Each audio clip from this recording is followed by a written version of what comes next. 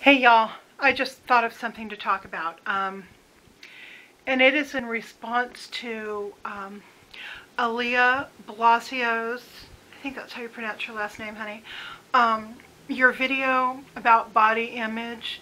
And you asked for us to make some video and send it back to you, which I will do in the small little clip that you asked for. But this is a bigger topic, and I wanted to do my own video on it. Here's the funny thing. I was watching Aaliyah's video, and she was talking about how, she's overweight, and it's, she has been all her life, and how she, just finally had to decide, hey, I love myself, kind of like what we're all talking about doing. Only the funny part is this: she said, yeah, I'm about a size 18 and my friend was something and she lost weight, blah, blah. And I had to comment back to her. I was like, honey, if I were only a size 18 again, I would be so freaking happy. I mean, to be able to walk into an Old Navy and pull a little denim miniskirt off the rack and a t-shirt and a hoodie and some flip-flops and buy myself a really awesome outfit all in one spot that goes together, that's cool and trendy, to just like walk into a regular store and be able to do that, I would be thrilled beyond belief. So it's all relative. And then I got to thinking about relativity and how each of us, no matter how much weight we have lost or still need to lose, so few of us ever mention feeling like we're there yet, like we've reached some place where, well, I don't really need to lose weight anymore. And that's not to say that none of you have. I mean, I know there are some of you, I even recall some of you saying, well, it's not that I need to lose weight, it's that I need more exercise or whatever. But the vast majority of us, and I mean us in my circle, the vast majority of us are really struggling to deal with food and weight and all the issues that come along with it. High blood pressure, diabetes or borderline diabetes, all of that stuff. Of course, the social pressures of it, and, all of that. And so one thing I wonder is, and I have no idea what the answer is, but I wonder, at what point do you feel like you're there?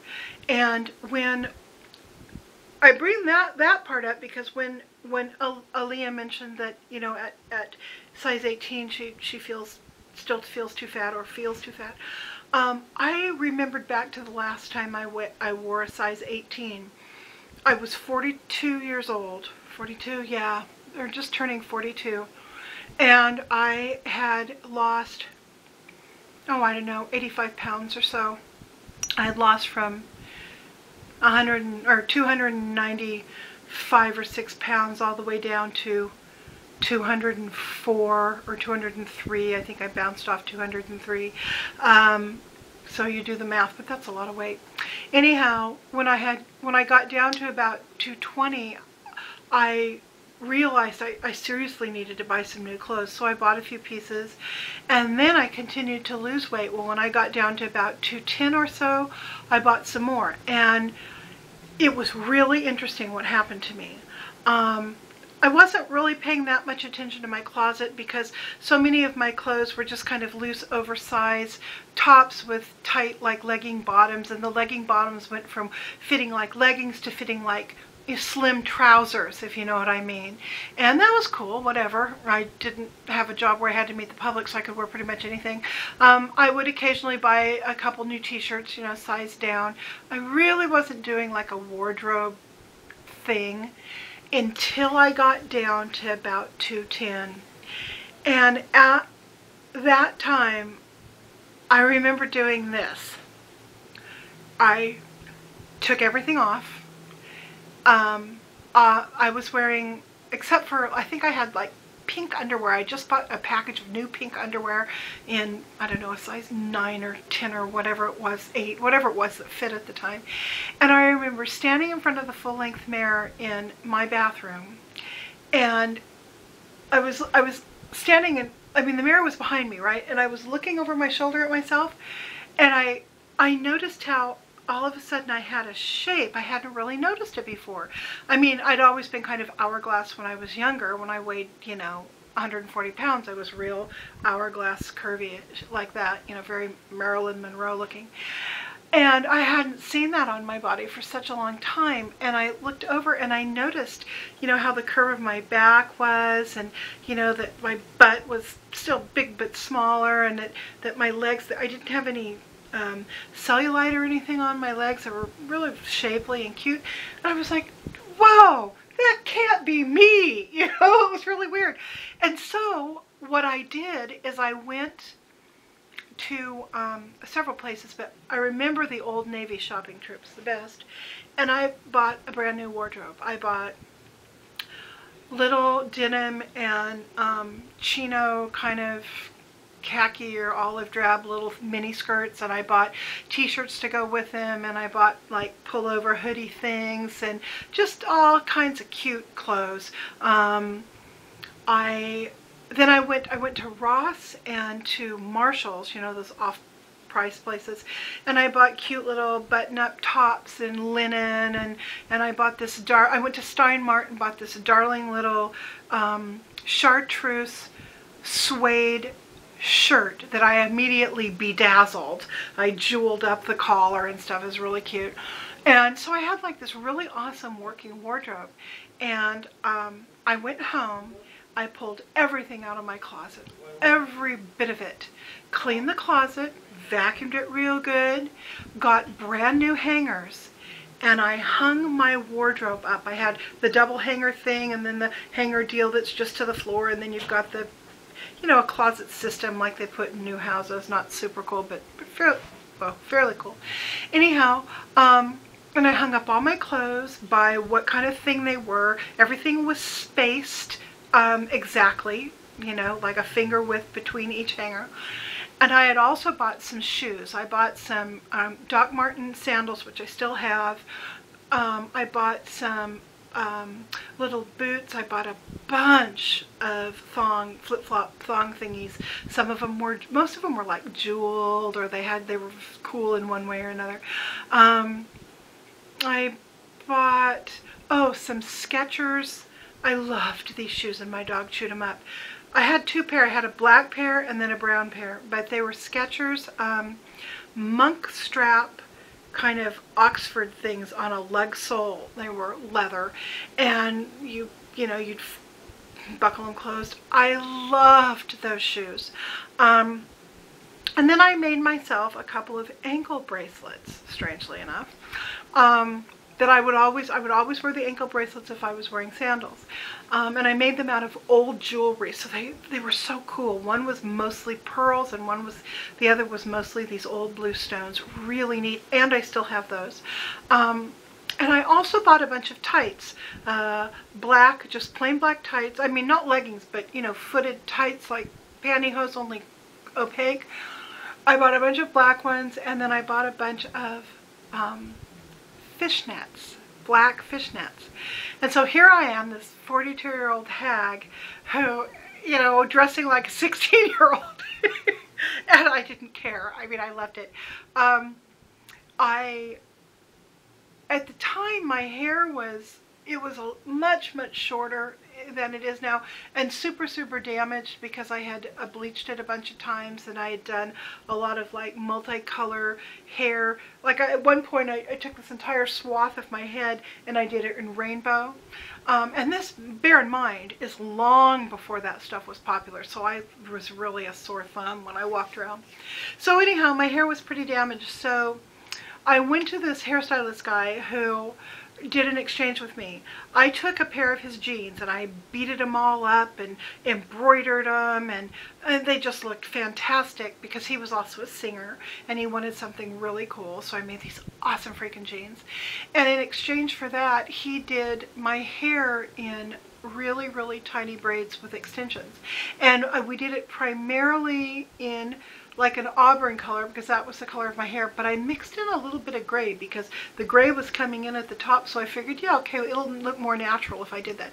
And we used the long, I don't know how many inches they were, 28 inches or 30, I guess it was about 30 inches, that cheap Camelon hair that you buy at the dollar store. We used that, but he did really small braids. I mean, a lot of times they'll do braids that are like the size of your finger or the size of a pencil. Well, these were about half that size. And so they were real skinny, and they were all over my head, and they hung down way past my waist. I mean, down almost to my hips. And what I would do, the way I would wear my hair, is I would take two sections like this, take it around back, and then tie it. Just tie it in a knot. And it would hang, you know, down, tied. I loved my hair like that. I loved it.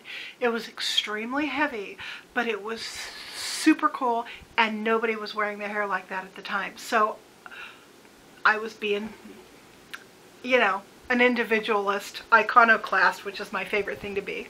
So that was really cool. So for this short time, I really felt young, healthy, hip, with it, on the cutting edge of something. For about 3 months, I had this little window of time where I really freaking felt good about myself. I knew I wasn't skinny, of course. I knew I was still considered fat. I was probably still considered obese. But when I got into my little car, I would sit in my car and turn on my, you know, my key, and I'd get ready to go, and I would put my hand on my stomach, and I would look down, and I would realize I could see everything. You know, there was like no boobs or gut covering up my lap or anything. I mean, I was like, my whole lap was exposed, and I felt like I was so close to like there wasn't much of me, and I was really close to the back of the seat. I mean, I just felt different. And sometimes I would wake up in the morning, and I would feel myself to see if I was I still a size 18? Was it really real?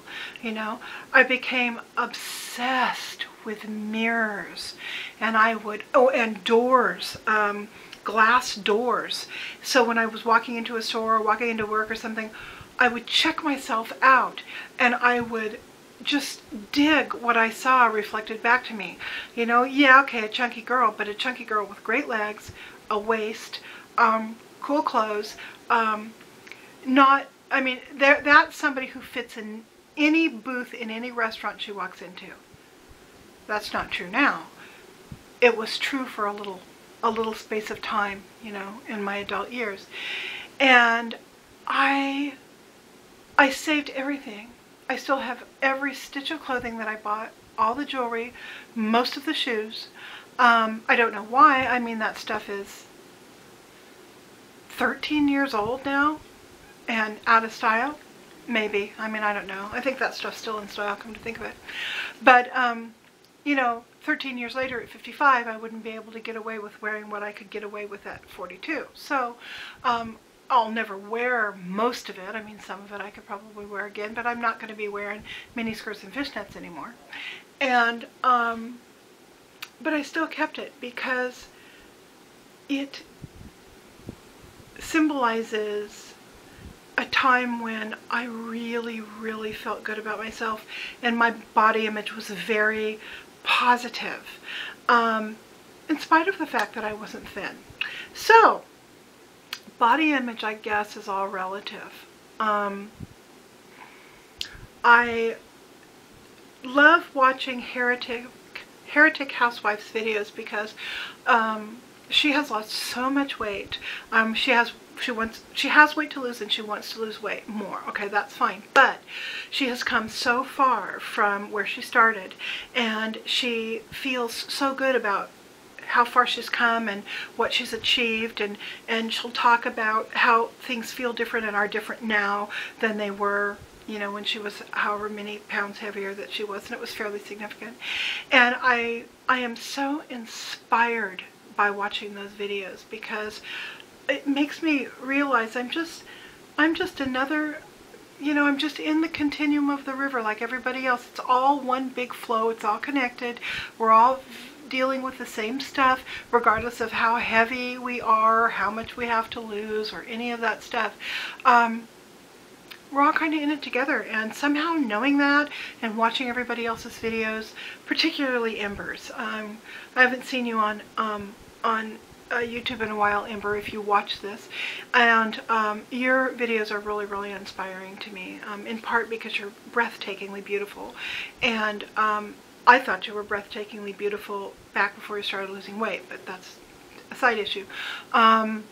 It's just so cool to see you, like, it's like I can almost watch you ripping off your shell, you know, it's very cool. Brenda, you've been a huge inspiration for me, because, you know, you and your husband, man, you guys are just doing it. You've changed your lifestyle and you're just doing it, and it's really good to see. Gabby, it's wonderful to watch you, because you're really trying to dial in what's right for you, and eating vegetarian really feels right to you. I'm trying to think of who else I've seen that would, who else I watch that might see this video. Forgive me if you guys, some of you really important people who talk about your food and your weight issues, forgive me if I have not remembered your name.